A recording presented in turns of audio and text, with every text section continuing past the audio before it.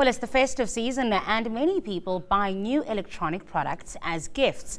But what do you do with your old gadgets when they've reached the end of their life cycle? Well, an e-waste expert warns that if these products aren't properly disposed of, it could be harmful to the environment.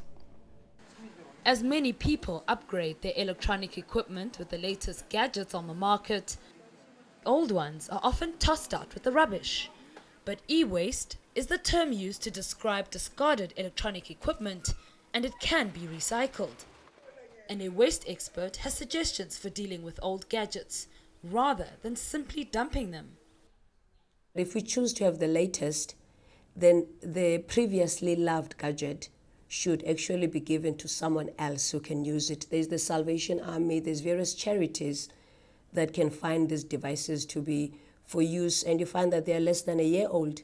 South Africa currently recycles about a tenth of the 360,000 tons of e-waste generated every year. Simply put, we are drowning in our own waste, and this could have disastrous consequences for the environment. Government has tweaked the legislation, making it illegal for anyone to simply dump their old e-waste in the garbage can. And companies like Desco in Kempton Park now specialize in disposing of the equipment in a safe and sustainable way. There are elements that are used to manufacture it, like lead, mercury, beryllium, cadmium, nickel.